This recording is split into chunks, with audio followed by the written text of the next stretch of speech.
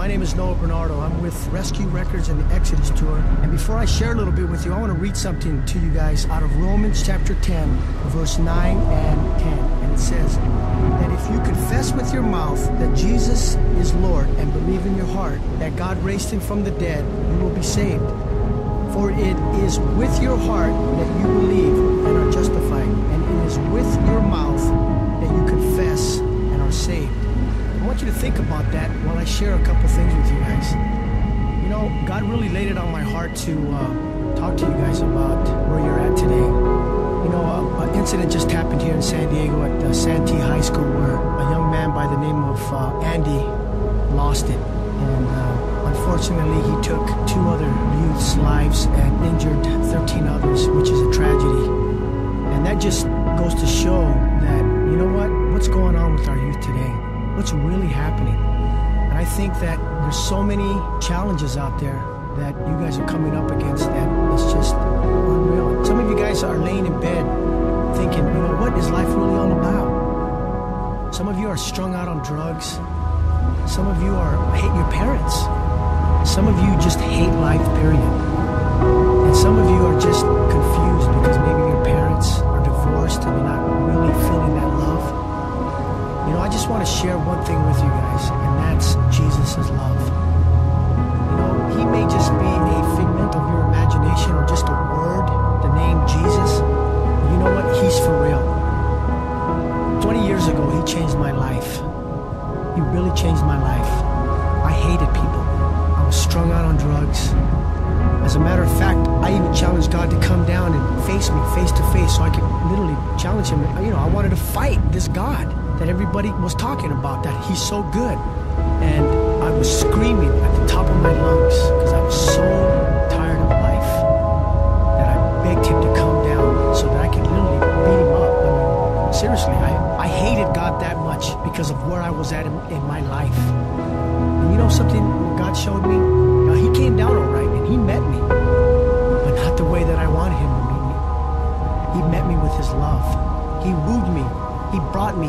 He nurtured me to a place where I could see him and sense him. I can't really explain it, but Jesus explains it really cool to a man by the name of Nicodemus, who was considered, you know, he'd be like a council member in today's society. He was very wise. He knew the law of the land. And he came to Jesus at night because he was scared. He didn't want to be seen with Jesus, but he snuck out of his house and went and talked to Jesus. He said, Jesus, how can I get to heaven? Or how can anybody get to heaven? And Jesus looked at him with just these incredible, loving eyes and said, you must be born again. And Nicodemus, I could see Nicodemus, he probably sat back and go, yeah, right, whatever that means. How can I be born again? I can't, I'm an old man, and I can't shove myself back into my mother's womb. I can't, I don't understand, Jesus. And Jesus looked at him, and I bet with all my heart, Jesus had a little smile on his face and said, Nicodemus, you are a man of wisdom and knowledge, and yet you don't understand the things of God. And Jesus began to share with him how you can be born again. Remember that scripture I read to you in the beginning? If you confess with your mouth and believe in your heart that Jesus Christ is Lord, that you will be saved. Well, that's what he meant.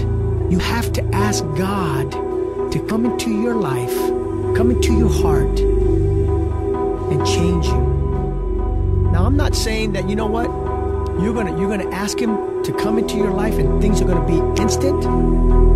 But I tell you this, I made that challenge at the top of my lungs at 3 o'clock in the morning, walking down a dark street.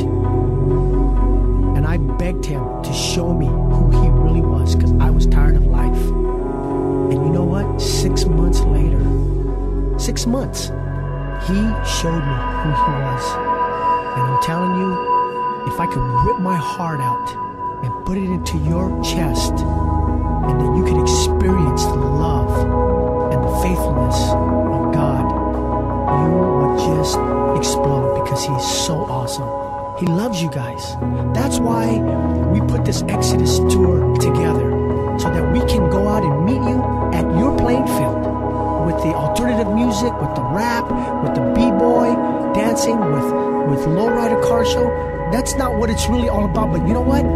that's what you guys can relate to, and we want to give that to you so that you can just at the same time be entertained. But the most important thing about this CD and the Exodus tour is that you come to a personal knowledge of Jesus Christ. I can sit here and tell you that I have been walking with Jesus since that time for 20 years today. He changed my life. He's changed my family's life. He's changed my kids' lives. And everybody that I've had an opportunity and that would give me 1 second of their time to share how much Jesus loves you, and they allowed him to come into their lives, he has changed their lives. Seriously, I'm not talking about religion. I'm talking about a personal relationship with Jesus Christ. It's for you. And you say, well, how can I do this? I'm all jacked up. I'm strung out. I'm a hooker. I'm a drug dealer. I'm this, I'm that. I'm strung out on pornography. I'm strung out on this. I hate my parents. I'm getting ready to kill somebody. How can God love me? He can. And it's very simple. Just say in your heart right now, Jesus, I confess that you are Lord, and I confess that I am a sinner, that I have not been doing things the way you would have done them, the way you walked when you were here. I want that. I want you in my life, Jesus. If you're for real, come into my life. I invite you to come into my heart today and take charge of my life. God bless you guys, and I hope I see you at the Exodus tour somewhere in your city. I love you guys, and Jesus loves you more than I do.